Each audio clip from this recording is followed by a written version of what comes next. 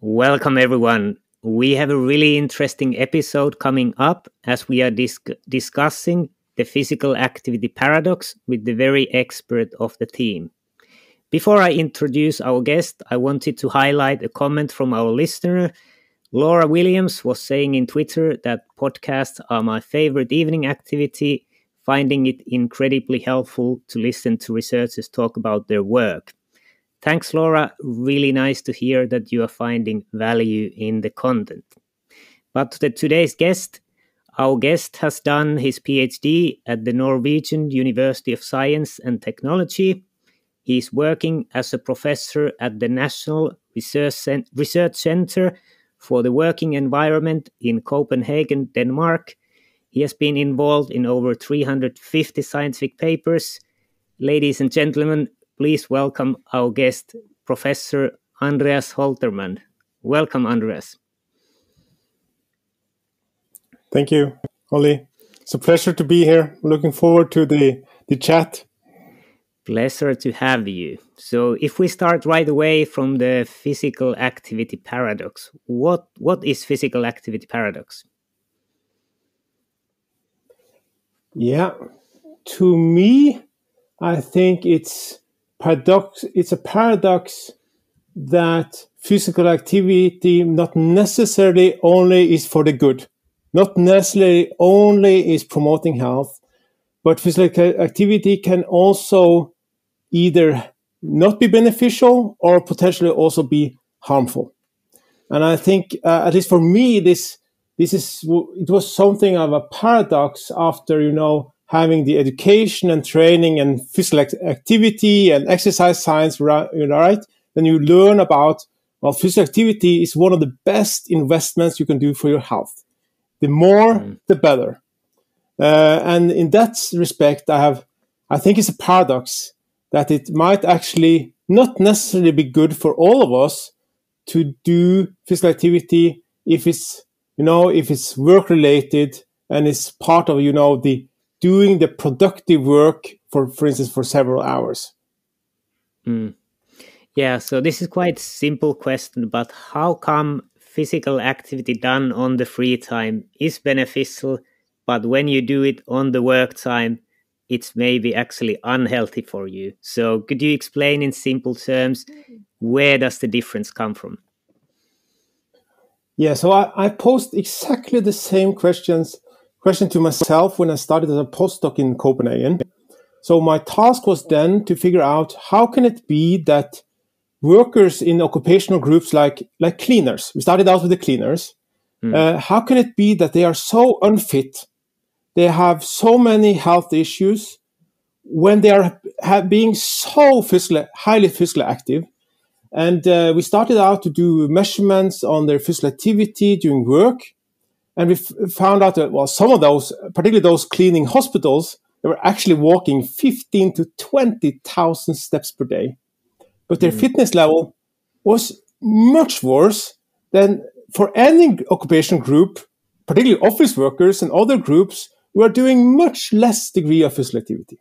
And this was I found it very fascinating, but because these group of cleaners, they were coming from non-Danish backgrounds, many of those having a non-ethnical background, so they were not drinking, they were not smoking, they didn't have several of these lifestyle issues, which we normally would say would be the cause. So that was the starting point for me, figuring out how can it be that some of those in our society, being the most physically active, how can it be that they are not in very good shape and fitness and health? And then what was when we started out figure out how can it be so? So we started out doing measurements with accelerometers and all this type of heart rate sensors to figure out what's the difference when they are being physically active at their work compared to what we normally are measuring, right? People going for a brisk walk, for a run, for some sports during leisure time. And what we found out then was, first of all, the dose was very, very different. They were often walking or doing some kind of work tasks for 7-8 hours in Denmark. And I know in other countries it can also be much more, many more hours compared to leisure time. Normally it's, 30 minutes, 1 hour, 90 minutes if you're playing soccer, but not 8 hours. That was one thing. The other thing was that it was a very low, monotonous intensity. So the heart rate doesn't really come up to a level which we know is necessary to improve fitness. And we also could see that they had very short periods of breaks and rest periods compared to leisure time, where we normally see, if you're going for a run or playing soccer or basketball or something like that, you have higher levels, right, of heart rate. So you get your heart rate up, you get the fitness benefit, and you often also have the breaks necessary, right, to recover. And then another thing which we found was that we were monitoring their ambulatory blood pressure. And then found that, for instance, the cleaners, but also a lot of other occupational groups, they are doing their upper body to do different tasks, like cleaning the floors or whatever, right? And when you're doing that, your blood pressure is increased compared to while you're sitting. So what we found was that, often, they had a blood pressure level which was significantly elevated 8-9 hours, 8 to 9 hours per day, right? And we didn't see any dip afterwards. After you've been going for a run, then you have a post-exercise hypotension, right? So you have a dip in your blood pressure afterwards. So if you're going for a run for 30 minutes, then you are having high blood pressure when you go for the run. But afterwards, you have a long period with lower blood pressure. So in general, they're having a elevated 24-hour blood pressure, which we know is a risk factor. And the same thing is with respect to the heart rate. We find elevated heart rates, right? If you're doing this type of work 7, 8, 9 hours per day, then you also have that, which you also know is a risk factor. And then it's also been some studies showing that it seems like having this amount of occupational physical activity can be associated with increased levels of inflammation, which might also be because it's not necessary so that they get, the recovery period necessary, right? If you're having it, let's say that you are like a cleaner or construction workers, right? It's 7 to 8 hours every 5 days in a row, right? So it's not necessary so that you are recovering in between. And lastly, and what I think is the most important thing is the control. During leisure time, often if you don't feel well, then most of us, then we don't go for that run, right? Or we don't go that hard. But in work, right, then you don't do the physical activity for the well-being or for getting fitness, but you're doing it to generate a task which someone pays you for. So it's the level of control is completely different. And what we see is, particularly among those having really manual work, right? If you go on to the construction site, or bricklayers and scaffolders and slaughterhouse workers, it's not much control they have than themselves. It's the work pace is set by the production, right? So the level of control is so different. So I think a lot of those, all those things, I think in principle, all those things we learn about exercise, activity, and health, all those things we try to promote in those settings, most of they are not present in occupational settings. Yeah. So that's what was how I started out, right? Trying to investigate this and what was fascinating was that some coming from my own field, physical activity and exercise science, they saw this as a paradox, right? It's paradoxical that not all physical activity necessarily is good, while others, those coming from the occupational health side, they said, Andreas, this is just foolish. It's not a paradox. We have always known from the, I think some of the best studies are actually from Finland, from the forest workers in Finland. They were been doing excellent excellent work physiology studies in Finland showing that, particularly if you are having, particularly, in the 60s, 70s, right, when it was really manual work to be a forest worker in Finland, then they saw the issue, of having a high manual job and not having the fitness levels necessary to cope with that job. So this is, in principle, it's not new. It's just been that from the occupational side, right, from the occupational field, it's been something which have been, it's just been seen as this is the way it is. Manual work is not healthy. While on the other hand, from our side, physical activity and health side, then it's been physical activity is the best thing they can do. What are these guys talking about in the occupational field, right? Yeah. So this is what is what has been about this paradox. And then I came as this postdoc, as my postdoc position. When is it? 15 years ago or something like that, right? Yeah. And then I figured out, well, we need to go further beyond just being religious about physical activity at work not necessarily be good, or all physical activities is being good. We need to make proper investigations and studies on this. So that's what I've been doing for some years. Yeah, really, really interesting point. So you can have 20,000 steps per day and have a bad fitness, maybe worse than someone who has just 5,000 steps, which is pretty interesting. So you said that if the 24-hour heart rate is elevated, it's not good for your health. Do we know the mechanism? Why is it that the heart is beating? Is it getting fatigued, or what's the reason for this? Yeah, so it's been several suggestions. So it's been this theory of atherosclerosis. It's been for several decades. Been in general being that if you are having a elevated stress levels in general, it could both be mentally and can be physically, which is increasing your heart rate for a long period of time. Then you're getting some elevated both hormonal levels, but also you can have some long-term effects, cardiovascular effects, which is not good for your system.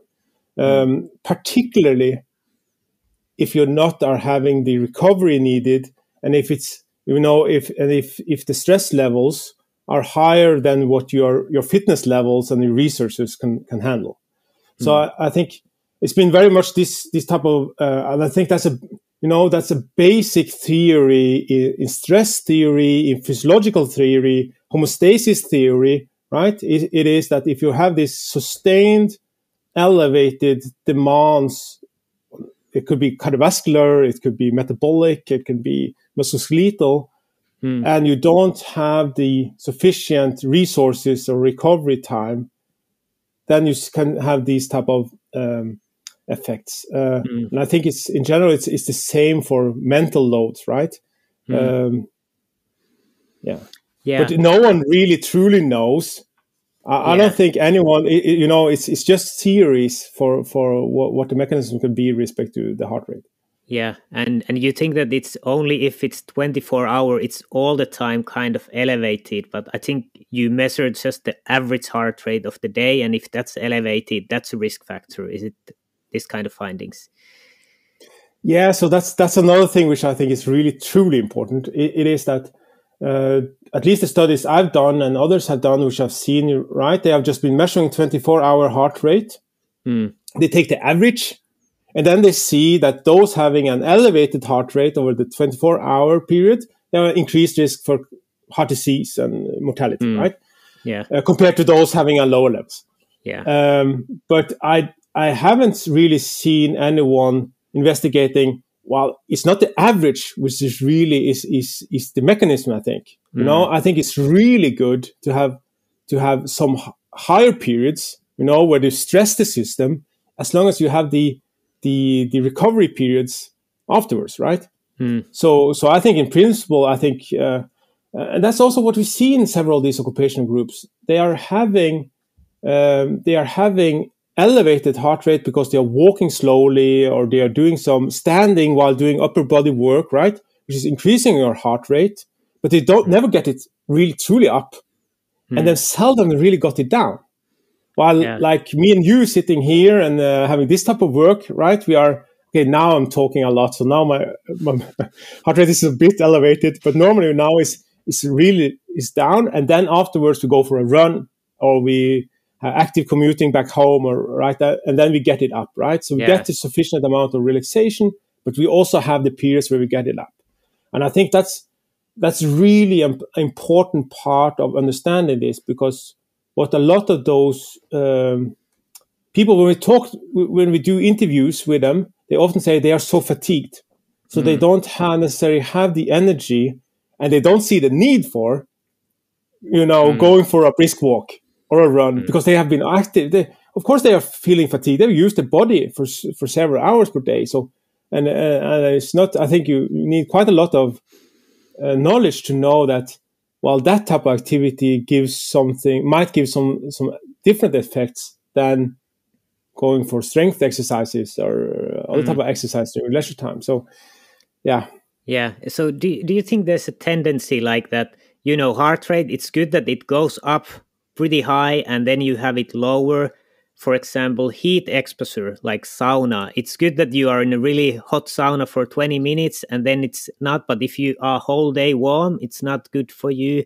I think same goes for inflammation. If you do strength training, you get inflammation, but it's kind of protecting you from the low-grade inflammation. So I see quite a bit of tendency with blood pressure also, that you want to have high stimuli, but not like constant, almost whatever exposure it is for the body. Yeah, so before I started to work with the occupational health field, I was working with top athletes, cross-country skiers and others, really top athletes in Norway. And, it's in principle, it's the same principle, right? It's really good to put on as much as really high doses stimuli on the body, as long as the body is able to cope with that, and adapt to that. And it is to find exactly that sweet spot is what is, I think that's truly the essence of sports performance, right? But in an occupational, and I think in the general population, with respect to sports and leisure time physical activity, our body tells us when to stop. Our bodies tell you start to get a bit, bit pain or, fatigued, and then you just stop, and you take a rest the next day. But I think that's one of the issues in respect to occupational physical activity, that you don't have a coach there saying, now we should find the sweet spot. We should figure out exactly which type of stimuli, which is good for you, and make sure that you have the recovery. You don't have that. Or you are not necessarily able to listen to your body and say, well, now I'm actually lifted 500 boxes over these 3 hours. I'm completely fatigued. You're not necessarily able to just listen to your body then and say, now I take the rest of the day off. So I think that's a crucial difference, I think. But of course, then it's also complicated stuff, because then we cannot. But I think it's very much the same as in exercise science, that we cannot necessarily say that this is the best, because it depends on the individual, right? So that's why we always try to optimize what's best for the individual.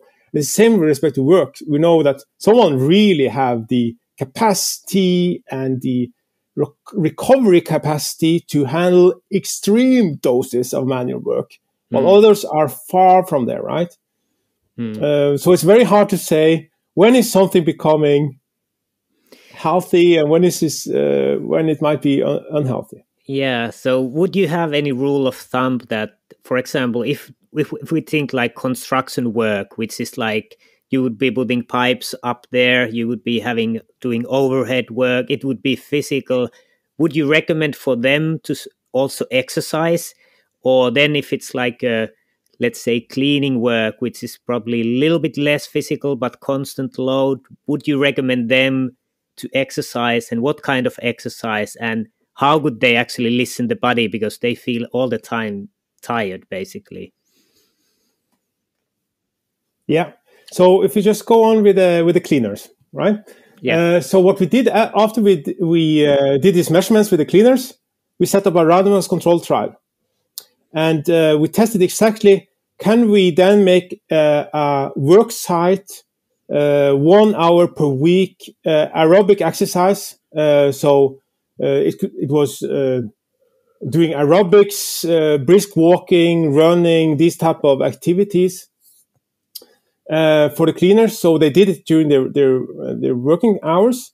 And then we found incredible increases in fitness levels, in inflammation levels, in pain levels, you name it. We found so many beneficial effects. And this was, just imagine, so this was a group of people who are having 7 to 8 hours manual work every day. Of course, they're very sedentary during leisure, but at least they're doing 7 to 8 hours every day. Then we put 1 hour of physical activity, which is exercise in principle, right? Leisure time physical activity characteristics, high intensity, right? And they get massive improvements. So I think this just tells that for several of these groups, it can be really beneficial to have some health-promoting physical activity. And what we also found for these cleaners, and I think that's one of the only studies in the world which actually shown it, is that because they increased their fitness levels, their heart rate levels, we measured 24-hour heart rates before and after intervention, was lower. They were doing the same work tasks with a lower heart rate. So the loading on their body was lower, which then, put less demand on the recovery and so on. So we found so many beneficial effects. And this we have done for a lot of different manual occupation groups. For instance, some of my colleagues, we've done it in construction workers, we found positive effects. We have done it in elder care. We have done it in, some of my colleagues actually did it in slaughterhouse workers. Having some of the most demanding work tasks, I would say, particularly for the upper body, right? And my colleagues then made exercises with elastic bands and found really good effects on reducing self-reported pain levels and improved function. And it just shows that if the physical activity is really tailored to the work and really provides, the capacity, builds capacity and what they need, I think it's really good. But I think it's a really, really important part, because this is the first question I get. Can't we just offer these people, or say that they should do in their leisure time, exercises? But what we have seen after I've been working now with these type of groups in 15 years is that even though we have been to several of these workplaces, found really, really good effects, often they stop. And it can be because, it can be always, if it's in the working hours, it has some cost, right? Someone needs to pay that, or that it might be that the workers thinks it's too stressful because they have so many different, work tasks. So it's find hard how to do it, even though the manager says that you do it. And in the end, unfortunately, we see that so many of these workers, they don't have the resources. They're too fatigued to really do exercises after this type of work. And I'm coming from a small fishing village up in northern Norway. So I've been trying to having this type of lifting fishing boxes. And I was 18 years old and I was really well trained at that point of time. And then I really had problems to do the running and the soccer playing and all these type of things when coming home from that type of work, right? I was just completely fatigued. So I think that's really hard. So what we are doing now is that we are rather turning the coin and thinking about these people. They are having a manual job, being physically active, and it's not, it's if we can try to design the work in a way so that work becomes more similar to the characteristics we see during leisure time, perhaps they could actually become more healthier. by doing this type of work. So what we are starting out doing now is we started out in childcare now, doing a pilot study where we did measurements. Childcare workers, a lot of them have poor fitness, poor health, measured the heart rate, they never get the heart rate up. They get plenty of recovery time. They are sitting a lot during the work. So what we tried now is to develop some games for the children, with having the main purpose of getting the children more active, with the childcare workers as active role models. And then we developed some games where it was feasible, or it required, in principle, it required the workers to get their heart rate up. So we did just a study now where we really found they can really get their heart rate up. And then as part of their work, and the children loves it, right? So in that way, they are doing their work with high quality, getting the children more physically active, and they get their heart rate up, and in that respect builds their fitness levels. So now we are trying in manufacturing workers, trying to see, because a lot of them are standing. So we are measuring on average in the manufacturing sector in Denmark, we have been measuring around 500 people. They are standing on average, I think it's 5 hours. 5 hours standing. So we really try then to design the work so they also can get some work tasks which breaks up the standing with walking, particularly walking. I think that's really important for this group, but also periods of sitting. So in trying to investigate if some of these work tasks can be done sitting, right? So we are trying to, and I think that's because if we can design the work of all these low-skilled, low-paid, manual groups, so they just get fitter and healthier by doing their physical activity at work. I think that then we will not be so depending on, their motivation or resources or other things, right? So that's what we are currently doing. Yeah, really, really interesting and many points. If I go a little bit back to the slaughterhouse example, that they are doing really physical upper body work, and still it was beneficial that they are doing a training for their upper body, right? Yeah, sure. Yeah, so that's quite surprising, isn't it? That wouldn't you think naturally that they actually need recovery for their upper body because they have been doing this 8-hour work shift probably, and still it was beneficial that they are actually loading more? Was it that they were doing like kind of maximal style strength training, that you have just few repetitions? And maybe also, what do you think is the mechanisms? Why recovery wasn't better, but why was it better actually to load the body even more? Yeah, the exercise they have been doing there is using elastic bands. So it's not it's not very, very high load, but it's tried to make it 10 repetitions max, something like that. So try to make it quite high, but also try to do it in a way that is feasible to do this in principle on the production floor. Right? They don't have time to go out somewhere else for a fitness center or whatever. But respect to the mechanisms, we don't know. I think one of the first things we see is that we see improved function and capacity. So one mechanism can be, if you increase your capacity, then you will lower the relative load from doing the work tasks. And in that way, make the worker fit for the job, right? So that's one way to do it, one way.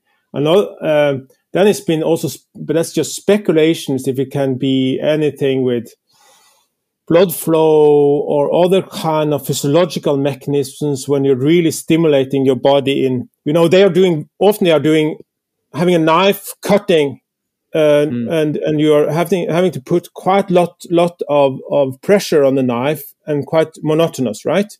So of course having a completely different movement with higher intensity will completely break up that type of monotonous activity. But I think in general it is that many of these workers, we also see that when they come home, they are then quite sedentary for natural reasons because they are so fatigued, right? So it might be that they actually get the recovery they need. I don't know this, but I guess it might be that they get the recovery they need after the work. But what they really need is also not only to have the lower dose, they also need to have the stimuli, for the body functions to improve. And this can be both, both muscular fitness and cardiorespiratory fitness. Yeah. So could we say that we shouldn't promote any activity that's healthy, but it's always about the balance between sitting, standing, low intensity activity, moderate intensity, and high intensity? That it's always a balance between these, and none of them is good by themselves. Yeah, I think it will be a massive shift in the physical activity field in the future. Up to now, it's been for several decades, it's been that we are taking one behavior at a time. Moderate to vigorous physical activity, that's good, right? Or sitting, that's bad. And now, we are at the state, I think, well, people are thinking about, well, we need to shift one activity with the other, right? The isotemporal substitution modeling and these type of things. So if you shift out 1 hour sitting with 1 hour walking, that gives this effect on some kind of health effects. If you shift it out with running, it gives better effects, right? But where I think we are going and where I think we need to go is that the body is influenced by all the things you do throughout the day. So you cannot just take one thing and just consider how it shifts out with the other. You need to say, this person, what is it actually doing throughout the day? And what we are doing with this type of statistical models with isotemporal substitution, what we normally do then is we just take the average of the population, and then we shift from the average population 1 hour more or less on the behaviors, saying what is the benefits for exactly those being on the average. But that might be a completely different story for someone lying in the outer end, which might be, for instance, those being blue-collar workers. Because which ones, I don't know any data sets in the world, cohort studies, having, for instance, hundreds of manufacturing workers standing for 5 to 6 hours. So we cannot say that, we have found that primarily among white-collar privileged workers, that it's good to replace sitting with walking. I don't think we can necessarily say, well, that also applies for a worker which in general are not sitting much but standing a lot. So I think that at least that's what we are working a lot on now. We want to see what is the health effect of having all these behaviors throughout the day. And depending on which behaviors you are doing throughout the day, what would then be the best thing to do to generate an even better balance? And generating the balance might be very different from a manufacturing worker compared to us, right? We sitting here, of course, we need MVPA, moderate to vigorous physical activity, because we are sitting so much. So that makes perfectly sense for us to have a balance. But for those having the cleaners, slow walking for 7 to 8 hours, it's not necessarily the same, right? And then it's the question how to make the balance for them, right?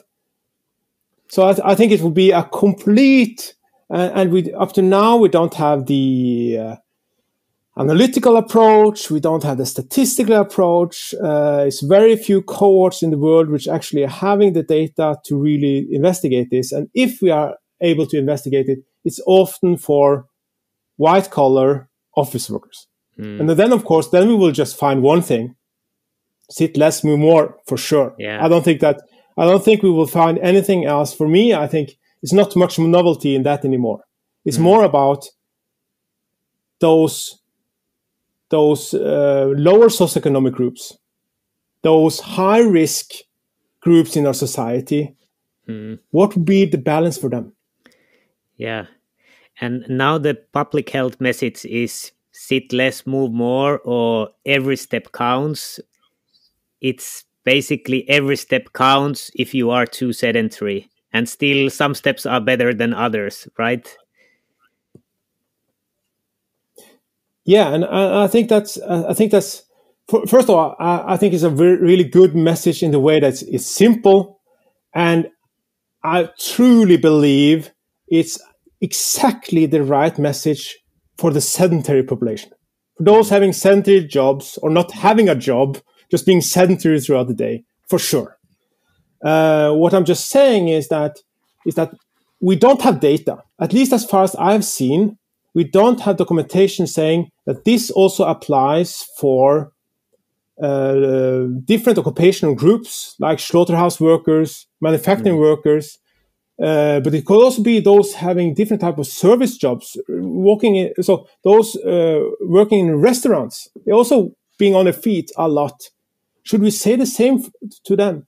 And that's one thing, and I think that's looking in on Nordic countries and looking into those having those low-skilled, low-paid jobs.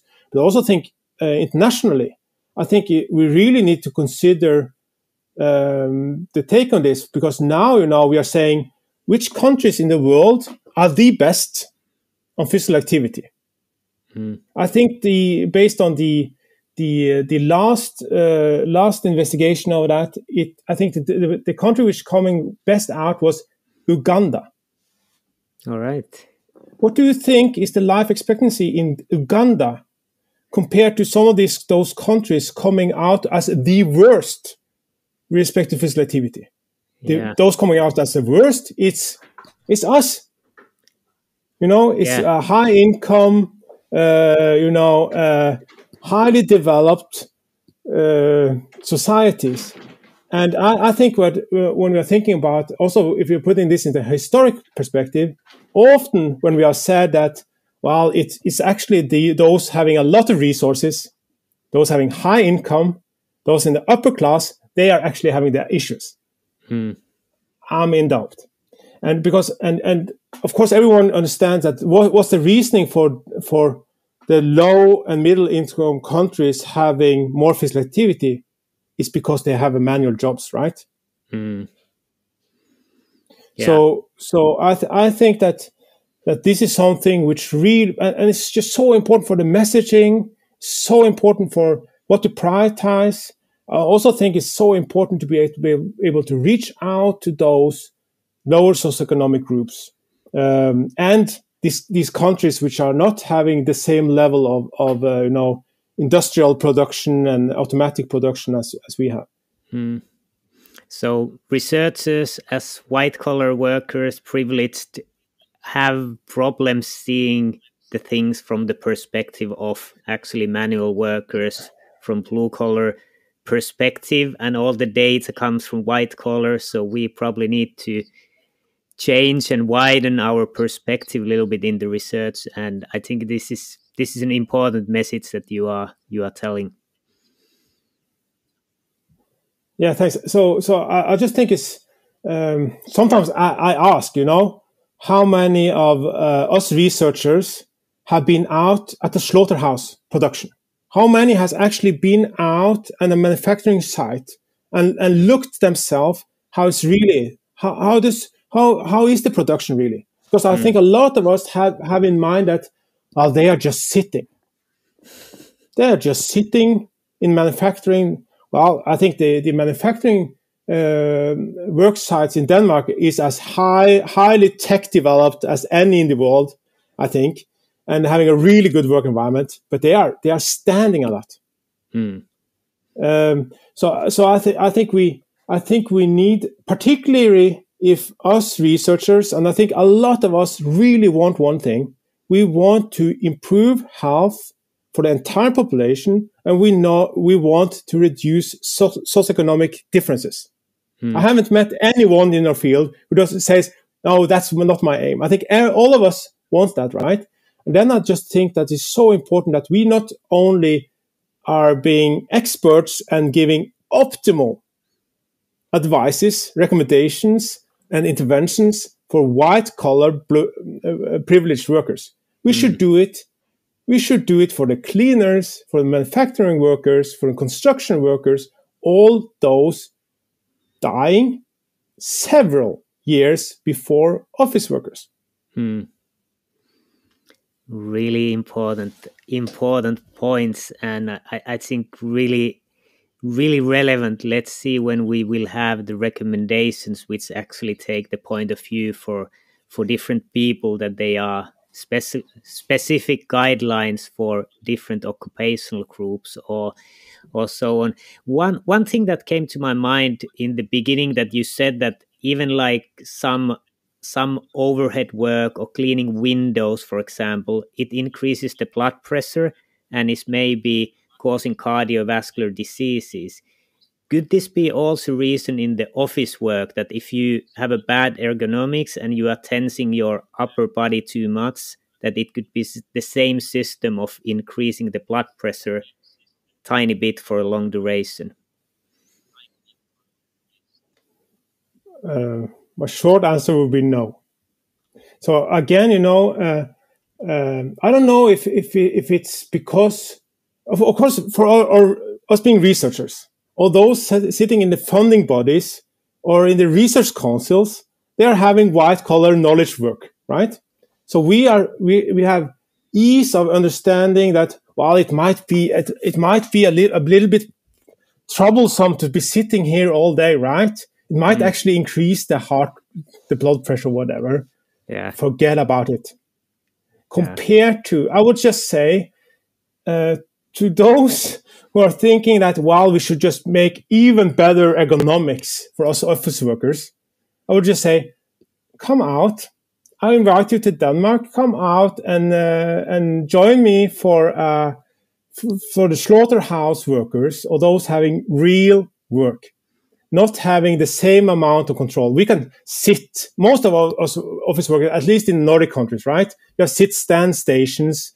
We have a high level of control influence, right? We can do our work lying down if we want to, particularly during this situation, right? And still we are thinking about those having the same type of work as we have. And I haven't checked it, but I guess that still it's being performed much more randomized controlled trials for office workers, often highly educated office workers, lifetime expectancy in Nordic countries of, 90 or something. I don't think you can find that many randomized controlled trials in the other groups. Yeah. And I think that's what we need. And I think but of course, it's so, we don't, at least before I started in the occupational health field, I was out in sports clubs and talking with the same people with the same level of education and those living in the same nice neighborhoods in the city, right? So I think I just think that you also mentioned about the guidelines. Of course, we should not make guidelines without having the evidence.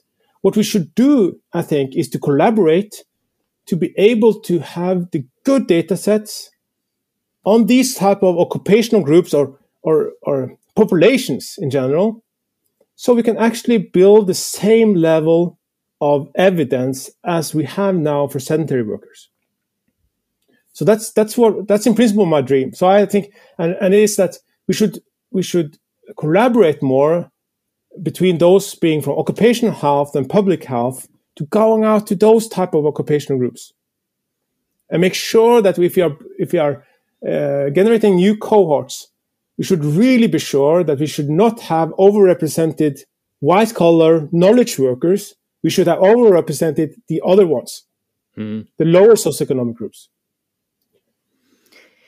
Yeah, makes sense. We have discussed now 45 minutes, so I think we should wrap up the first part. It has been really interesting points and perspectives, and a lot to learn for many researchers. Is there any final remarks you would like to say about the physical activity paradox before we finish this part? Yeah, so in principle, it's just two things, I think, at least. The first thing is we need to collaborate more to get the data and the studies, so we can go from being some kind of religion to have evidence. That's the first thing. The second thing is, I don't think we should. Of course, it's been in the occupational field. It's been so many years of trying to reduce risks of having manual work. Forest workers in Finland, you have a long tradition on that, reducing risks, right? But I think we should go beyond that. We should try to make those type of manual work health promoting. So those working with the elderly, those having those type of, and it's, at least in Denmark, it's about 1/3 of the population. 1/3 of adult population are having this type of some kind of manual, not necessarily very hard manual, but some kind of manual jobs. We should try to make all of them health beneficial. So they remind of all the beneficial characteristics which we know so well from leisure time physical activity. I think that's the two main things. Yeah, great points. So thank you, Andreas, for taking the time for this recording. Thanks. It's a pleasure.